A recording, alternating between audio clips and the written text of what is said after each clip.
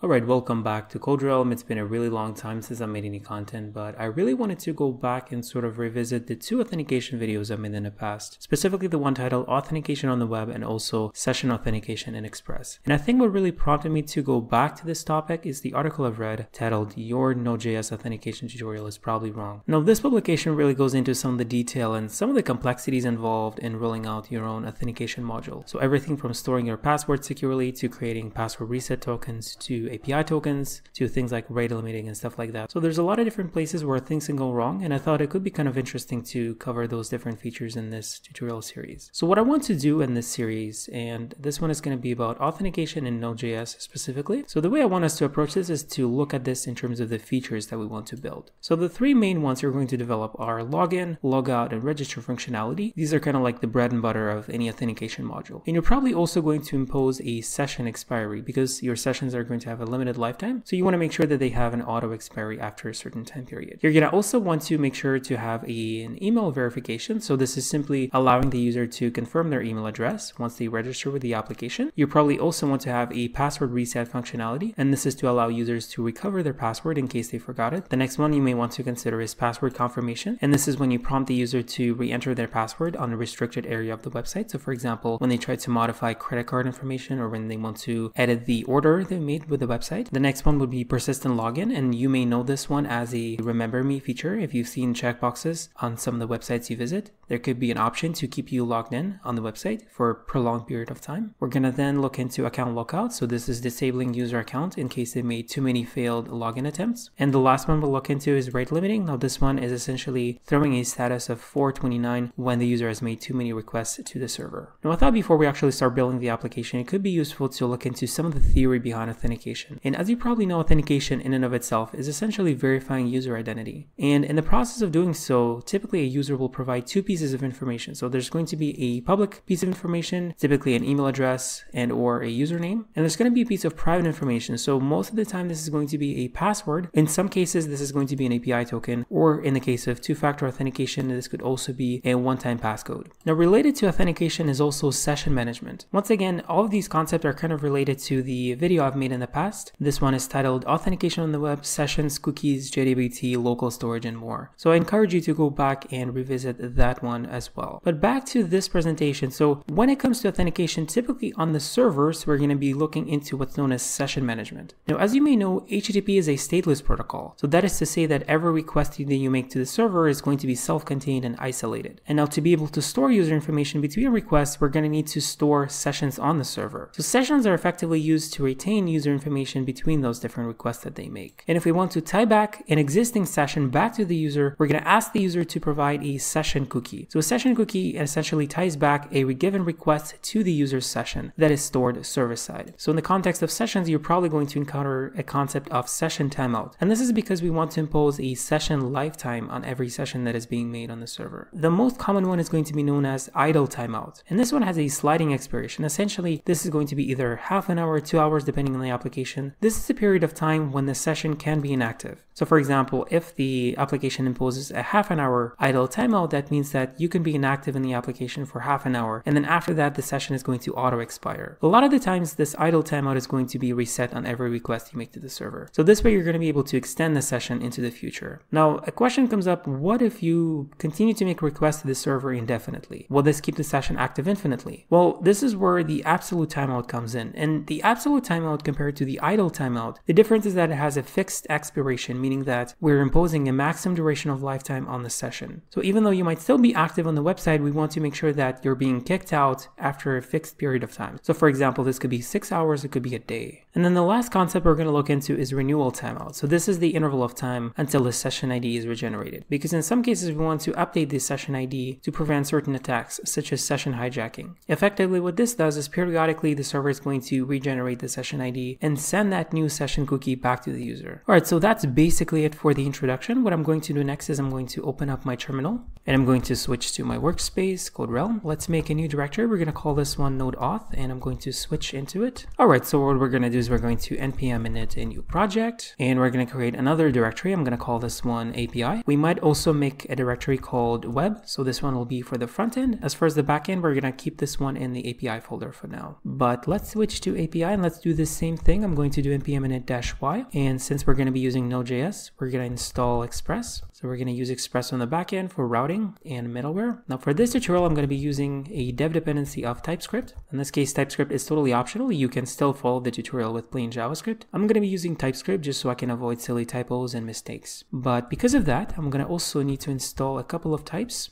So I'm going to install types node and types express like this. Alright, so with that, we can open it in VS Code. Alright, so the next thing I'm going to do in the API folder is I'm going to run npx tsc-init. This will generate a ts config for us. Let's also make a new directory. We'll call it source, and I'm going to touch a new file instead of source. We're going to call this one index.ts. If you're using pure JavaScript, you're going to call this one index.js instead. Alright, so let's switch that file, and what we're going to do is we're going to import express from express. I'm going to create a new constant called app, so this will simply invoke Express. Let's have a top level route. We'll have a request and response. So let's simply do a res.json of message, and the message will be okay like this. So let's do app.listen, port 3000, and we can pass in a closure. We're going to console log a URL. So this will be HTTP localhost on port 3000 like this. So what I'm going to do next is I'm going to open up the tsconfig file, and I'm going to switch a few configuration options. So I'll change target to ESNext because I myself am using Node. So if I do node -- version or just node-v, I have node 12 installed. So I'm going to be using that. And I'm going to also change output directory to dist, and the root directory or the source directory is going to be, of course, source. We're going to also have a source map, and I'm going to also tell TypeScript to remove comments when it's creating the build. And that should be it for now. So if I switch back to the terminal, let's do npx tsc. So this will build the TypeScript files for us. And if we do nls, you're going to see a dist directory. Inside of it, we're going to have the index.js file and also index.js.map. So what I'm going to do is I'm going to open up the package.json file inside of the API folder. In here, let's add a script. We're going to call this one